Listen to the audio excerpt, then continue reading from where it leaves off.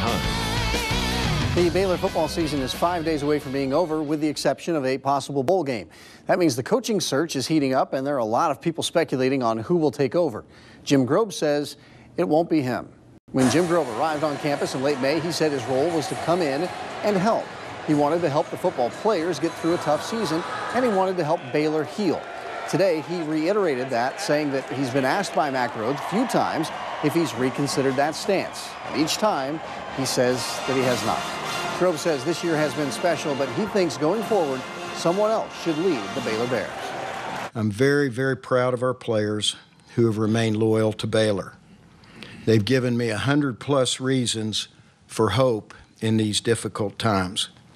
When the season is over, Holly and I will really and truly miss the caring, faithful people that make up Baylor Nation.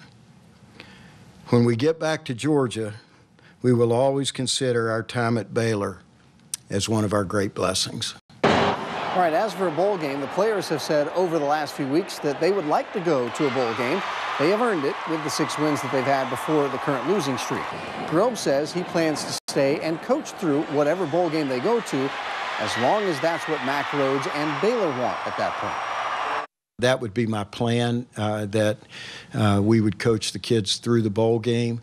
But that could change. You know, that it's kind of a fluid situation. I think right now that our focus is making sure that we're taking care of the players, and so that's really Mack's focus. That's my focus.